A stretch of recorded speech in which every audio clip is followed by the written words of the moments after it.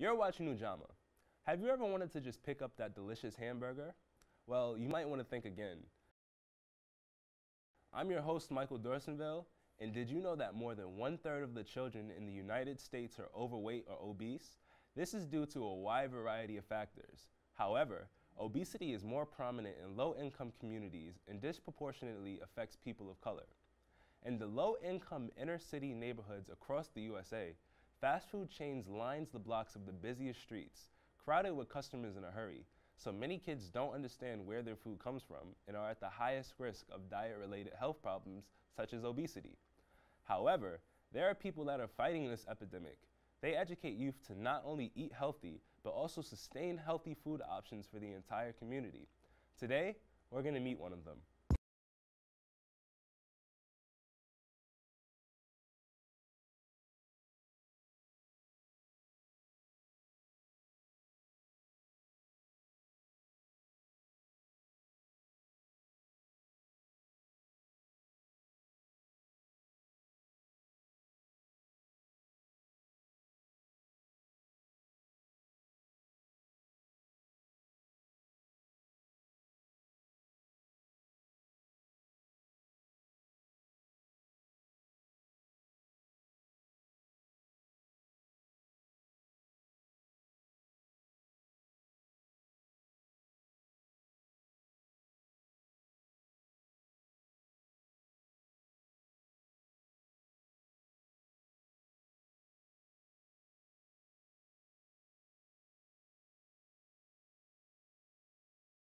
Today's guest has been immensely dedicated to food justice for most of her life. She started out as an immigrant from Jamaica that faced the intimidating journey of assimilating to the United States, but soon became an advocate for major food justice issues, organized the Youth Food Justice Network, and became the Market and Outreach Coordinator for East New York Farms, an urban farm and major community center in East New York, Brooklyn. Her, along with her other organizations, educate youth about food, cultivation, and sustainability. We would like to welcome to the show, Iyeshima Harris. How are you doing today? I'm doing great. So, who is Iyeshima Harris? Oh my gosh, that's the hardest thing to talk about yourself. So I'm Jamaican born and raised, and I came from Jamaica to America when I was 12 years old. Okay. And yeah, I started to slowly transition myself into the American culture, trying to speak proper. Because when I first came here, my accent was like a major challenge. And a lot of people used to make fun of it or like try to intimidate my accent because they thought it was cool. But for me, it wasn't cool because I felt like everything I was saying was wrong. And who am I? I said I was born and raised in Jamaica. Then I came here, got into education while I attend York College. I'm a junior. I'm studying political science and sociology. And I'm also an organizer in food justice. Okay. How was your experience growing up in Jamaica? Is there anything you miss specifically? Yeah, I miss like going outside and like picking my own food. Like that's what I miss. I miss like raising chickens that I know I could like go and Little Henry. Well, we don't name them, but that would be different. But I just like miss my whole culture where everything is just natural and in the open.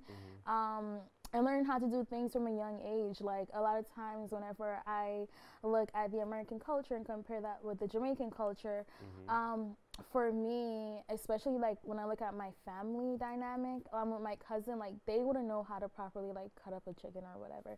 And then for me, I'd be like, I'll do it. And then when I do it, they'd be like, how do you know how to do that? And I'm like, I've been knew how to do this since I was like 8. Like it's my culture. That's something I'm used to. So like the natural, organic value of my culture, that's what I miss the most. And the weather, obviously. Did being an immigrant from Jamaica bring you any challenges? Because you were talking about being picked on, and what were they, and how did you overcome them?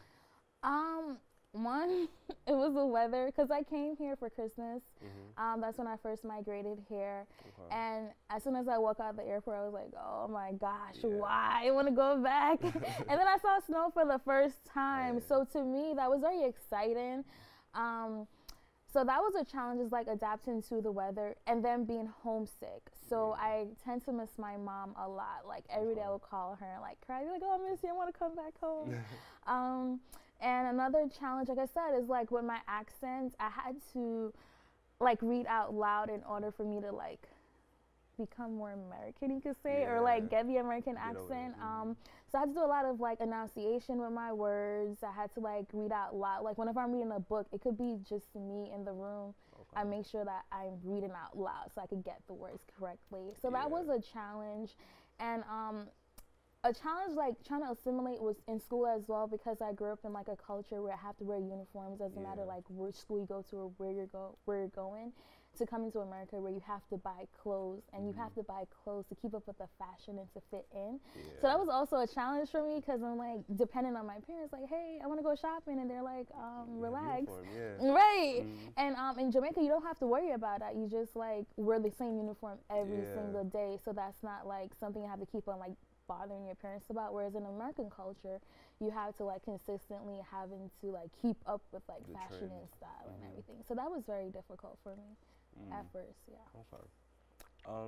So what are some of the things you're passionate about then? I'm passionate about food, youth. Like just anything.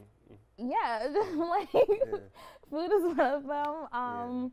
And youth in itself, like youth work, youth advocacy. I'm very passionate about that. Like I make sure that all the work that I'm doing, or all the work that I'm involved with, at least have some form of youth connection with that.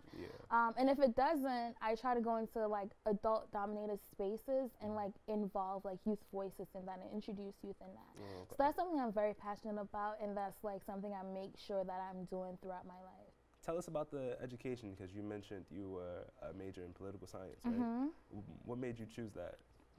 Honestly, at first, I went in as a bio major, and I was like, it's too difficult. And for me, I was a bit like, what am I doing to myself? Why am I stressing myself out, you know? So then my best friend, she was in political science, and she was telling me, this is so amazing, this is so great, I want to be more involved with it. And she was telling me all these cool things that she was learning. I was like, I want to try it. I want to give it a go. So I did political science, and I enjoyed it. I learned a lot of like, most of the things that I've learned in political science for me impacted the way how I view food justice. And I make sure like whenever I'm in class, whatever course I'm taking, I tie that with food justice. So for me, like once I got settled with political science, I'm like, how can I use this to benefit my career? Or how can I use this to benefit the field that I'm working in right now? And I stuck to political science because I felt like I wanted to introduce food as a major topic in politics, because a lot of times food do get overlooked. When you have like crisis in other countries or crisis in general within this country, food is the first thing that we go for. But yet food is the same thing that people don't have access to, a lot of food or healthy food. They don't know about it. Exactly. So that's my goal, is to like bring food more into in the political sphere and raise that issue and make sure that people are receiving proper, adequate food in their community. Okay. Before we start talking about food, let's see how people in the community feel about health. Hello, and welcome to YouTube. I'm Ezekiel Mejia, and today we're going to walk around the community and ask people, what is one thing they do to stay healthy? Your name is? My name is Dee. And what is one thing you do to stay healthy? The same thing I'm about to do right now. I go to the gym 3, sometimes 5 days a week. I listen to a lot of music, and I meditate just to relax, especially in the world that we live in now. New York City being so stressful. Sometimes you just need to separate yourself from everyone else and just get into your own space and just free yourself that way. So go to the gym, listen to music, turn your phone off if you can in the year 2018. Turn it off and just take yourself away and relax. So your name is? Yvonne. And what is one thing you do to stay healthy? For once, I drink Herbalife. I don't know if anybody's heard of the supplements Herbalife. They're nutritious and they also help you to lose weight. And I also work out in the gym. I actually lost 38 pounds with drinking Herbalife alone. and I just recently started at the gym. So what would you say to the youth of today to stay healthy? stop smoking, definitely. Eat healthy, even though we understand that healthy foods are expensive, but if we could get a pair of kicks for $200 that's not gonna last us that long, we can buy, you know, healthy foods. And just stay active, you know? That's what I tell the youth. And your name is? My name is Lillian Rodriguez. And what is one thing you do to stay healthy? Healthy, to drink a lot of water, vegetable, eat a lot of vegetable, you know, different kind of vegetable, fruit, you know, eat healthy. That's what I say, you know. And are you like a parent, or are you a mom, or? And what is one thing that you would like say to your grandkids? To say to get healthy? Okay, to eat good. And in the house, you know, don't eat fried things, you know, fried things is not good. Boiling things, you know, boiling things like the chicken, you know, all the meat. I boil first before I put in fry. I don't like fried things. Oh, your name is? Chris. And what is one thing you do to stay healthy? Try to drink a lot of water and exercise at least 3 to 4 times a week. And just stay active, play sports, you know. My job's already active, so I get a lot of working out there. And if there was one thing you can tell to the youth to do to be healthy, what would it be? And try to get outside and play more, not just stay inside and play video games all day. All right, thank you for your time. Thank you, man. Thank you for watching YouTube. We hope you enjoy it. Now back to you, Mike.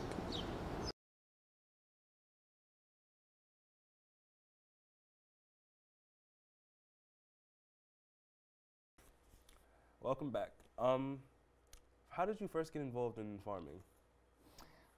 So when I first came to America, I realized, like, the first thing I saw was just, like, concrete everywhere, bricks everywhere. I'm like, where's the garden? Concrete Where's jungle. the space? Yeah. Like, I'm not used to this. So I finished middle school. I only had, like, 1 year left, and then I went into high school.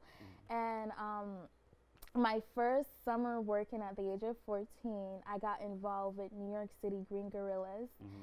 And basically, their program is structured where they take you to different community gardens and help either rebuild or help maintain that space. Okay. So I get to, like, interact with the different community gardens, members, growers, and elders. Okay. And I got really connected to that work. So when I went back to school, and I attended Academy for Environmental Leadership, they had a green team program. And it's like a mini club that we have. It was like an after school mini club, and we met for like 2 hours, and we do like a lot of projects together. We talk about like what is food justice, and then that turned into like having a farm on campus. So I was really excited with that program, and then since then I just got hooked in food justice for the past 8 years. Yeah.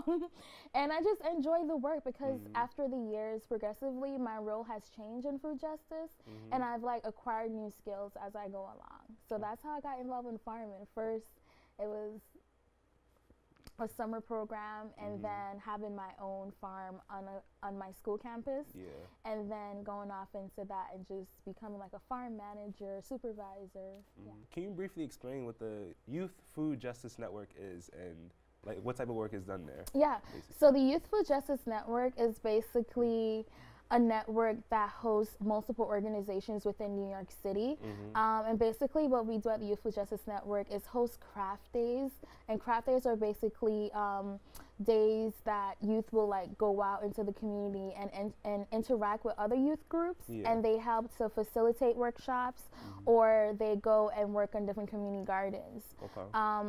And basically that's what we do. Like, we come together as a team. We have like 4 to 5 different core members, and they're all from each boroughs. We try to make sure that every single borough is included and represented, and that all the youth are like interacting together and creating like a bond, because you never know, like in the food justice field, like later down the line, I could see and be like, hey, we work together, like, you know, we're having fun, and we had fun.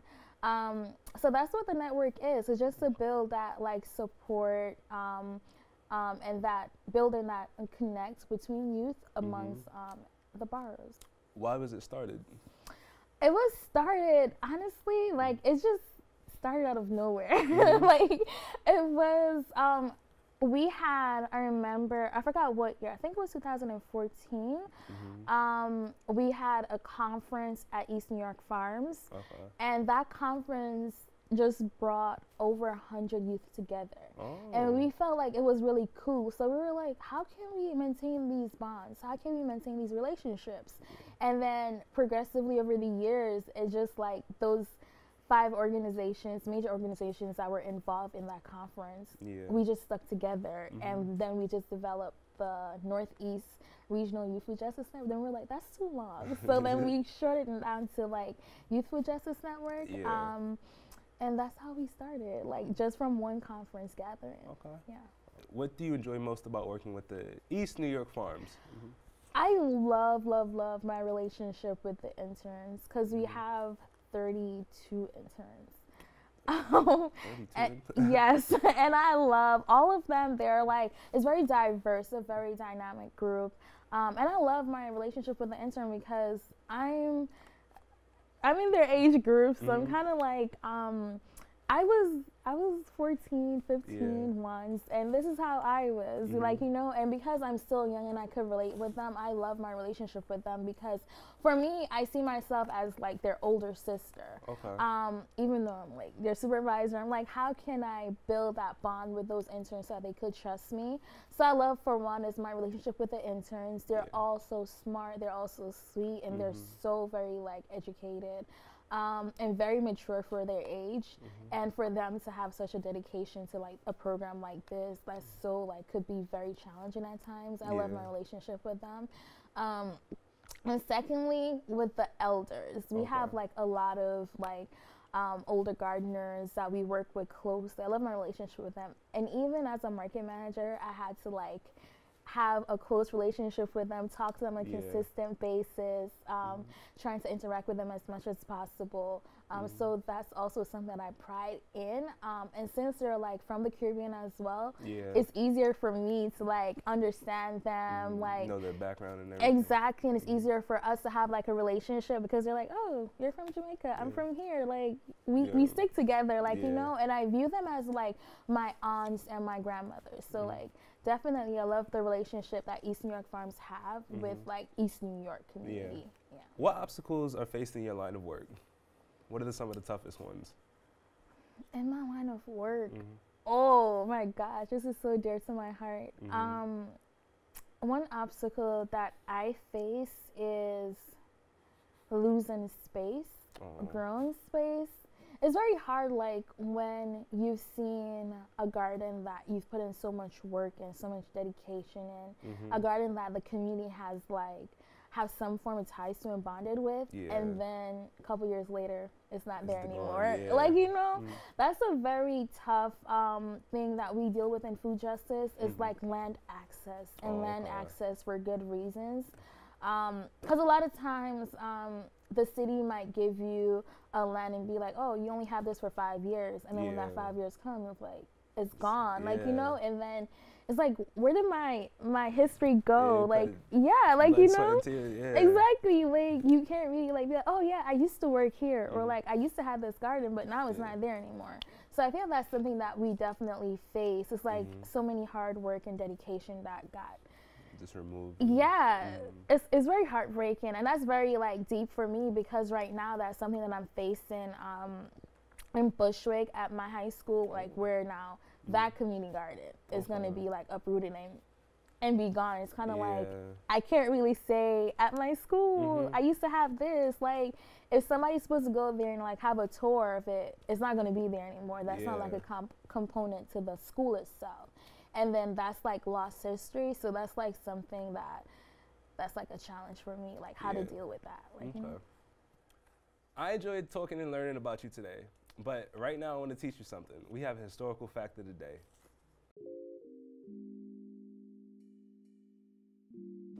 Hello, ladies and gentlemen. Welcome back to Fact of the Day. I'm Ray, your host, and I'm here to talk about a man who illustrated the importance of ensuring the wellness of underserved communities with an incredible charitable program. Born to a sharecropper and Baptist preacher on February 17, 1942, in Monroe, Louisiana, Newton taught himself to read and eventually earned his PhD in social philosophy. Active in politics, especially the rights of African Americans, he and co-founder Bobby Seale formed the Black Panther Party. His ideology and mission was perfectly manifested in the Black Panther Party's free breakfast program, which served breakfast to unprivileged communities.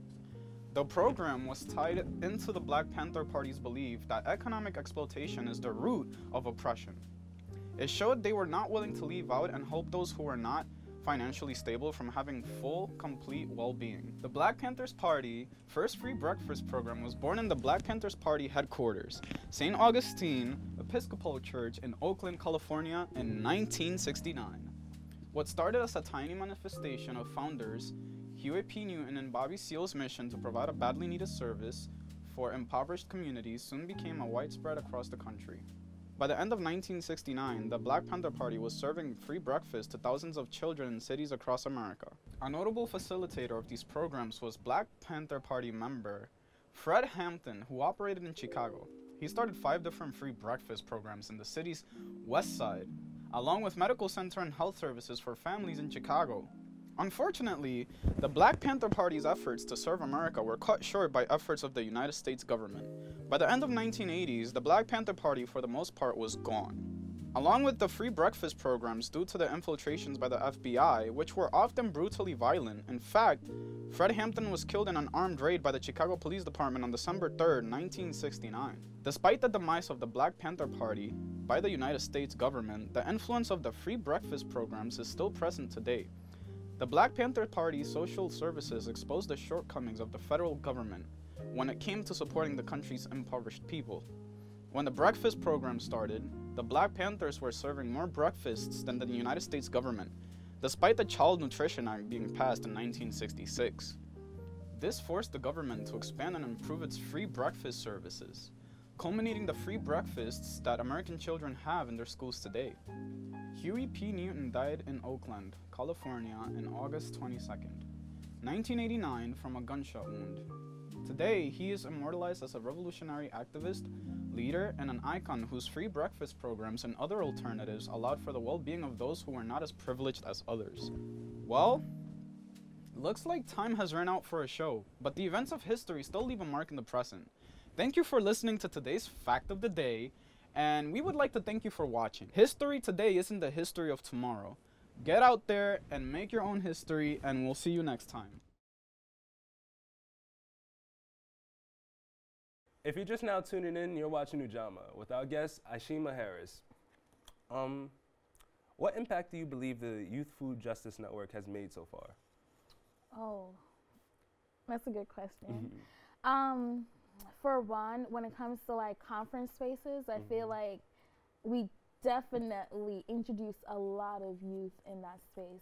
For instance, 2 of our major conferences that we've worked on in New York and regional wise is the Just Food Conference, which is based in New York City every March. Last year we had this project where we had to bring over 100 youth to the conference, and that was like their first ever push to have youth at the conference. So we developed something that's called a youth track. And basically the youth track is where we try to empower and demonstrate youth leadership within the food justice movement. So we have youth that are leading workshops and like teaching their peers and others like what they've been doing throughout the year. And you brought 100 youth? Yeah. They weren't rowdy at all? No. They was, No, they were excited because no, they were super excited because we had like a whole program planned for just youth. We had like a nice breakfast, a nice like registration, a nice lunch, and then after that we had like a big group room where they came together and played games. Like they played bingo, a lot of Uno. Like it was fun. Like I wish I was there. I wish I was like be able to like engage with them more. And then another project that we work on was NESOG, which is Northeast Sustainable Agriculture Working Group. And that's like a regional conference where every year we try to do a workshop as a network, or we try to bring like a lot of youth. So last year we brought like 15 youth, and this year we brought 60. And that's like, and that was in Baltimore. So imagine us in like vans, like driving to like Baltimore. Exactly. And I feel that was really great, and that's very impactful, because wherever there's like no youth voices, we go in with a force like, hey, we want to be present, we want to be here, and this is what we could offer.